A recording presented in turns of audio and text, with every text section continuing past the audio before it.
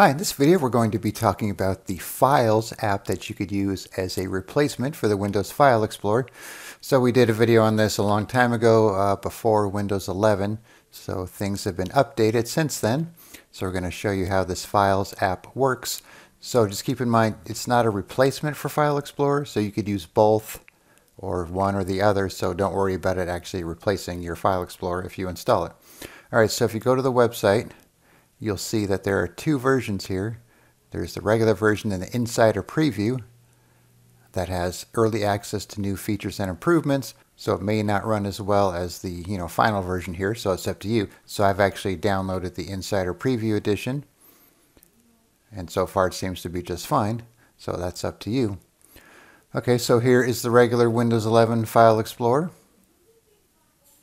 So when you go to your documents and stuff, you have your right-click options, cut, copy, paste, your toolbar up here, information down here at the side. You could change your views, of course, from details to list and so on.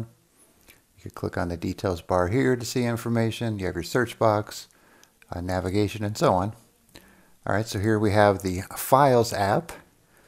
So you can see it looks really similar. You have your pinned items here. You could right click, you can unpin it from the sidebar. Reorder, check the properties, open a new pane. Then you have some right-click options.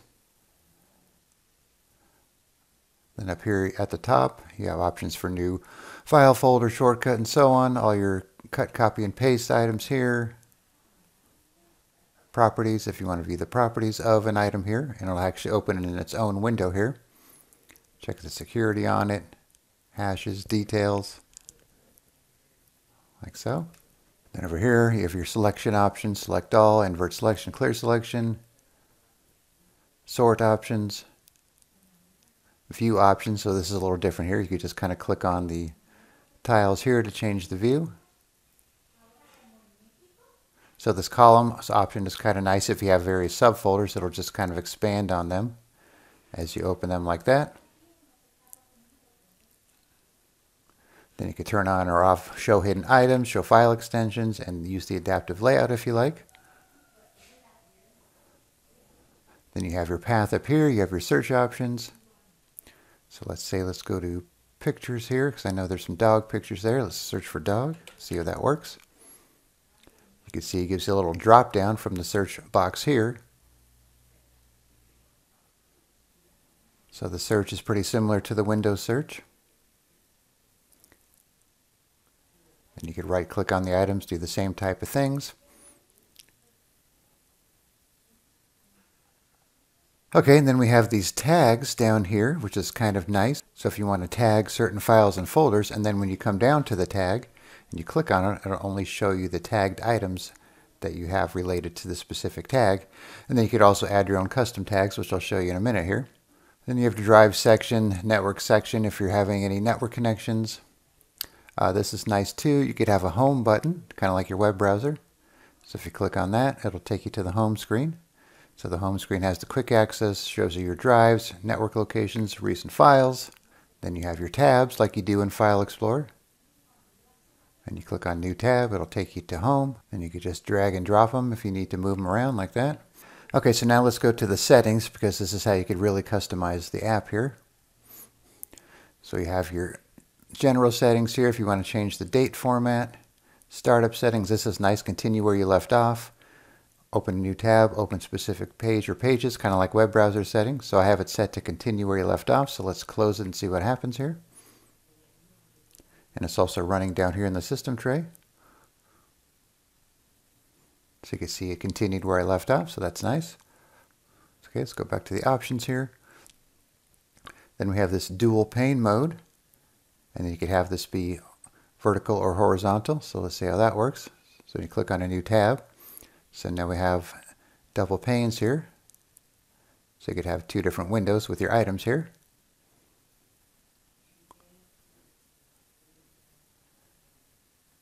And if we change that to horizontal, then we have it side by side like this. Okay, let's go back to the options here. We have some widgets. So if you want to turn these on or off, if you want to see them or don't see them. right click options here. So you could turn these off if you don't want to use any of these. Okay, let's go to Appearance. So we have some themes. Default light and dark. You want to change your backdrop here to one of these. Your background color, you could just click on one of these.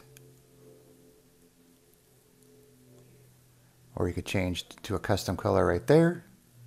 Use a background image. Show the tab actions button in the title bar. Then we have some toolbars here. If you want to turn on the home button and show the toolbar or don't show the toolbar. All right, let's go to Layout. So sync your layout across directories if you want to have it applied to all your folders. Layout type right there. Sort options. Grouping options. You can change your column information. All right, Files and Folders. Show hidden items. Show extensions. Show thumbnails. Show checkboxes if you want to turn that on or off. You could do the single click option for opening files. Open folders in a new tab. Confirmation dialog when deleting items. You could turn that off if you don't want to see that.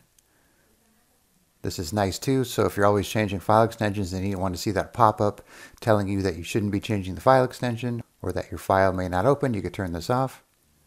Selecting files and folders when hovering over them. This is nice too. Double click on a blank space to go up one directory. So we'll come back here. Let's just close these out. So if I want to go up one directory, just double click a blank space. And now I'm up one level there.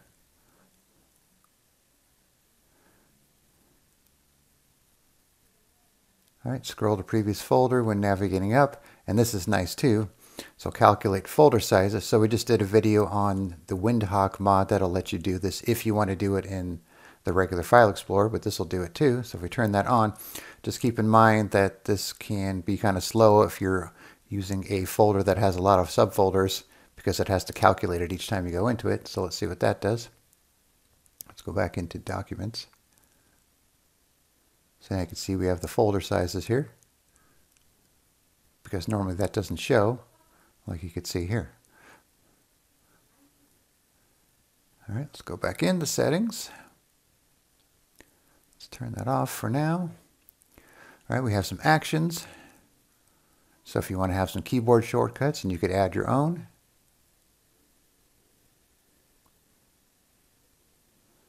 And then here's the tags. So here are the default tags. You could edit or delete a tag or create your own tag. Then we have some developer tools you're probably not going to use.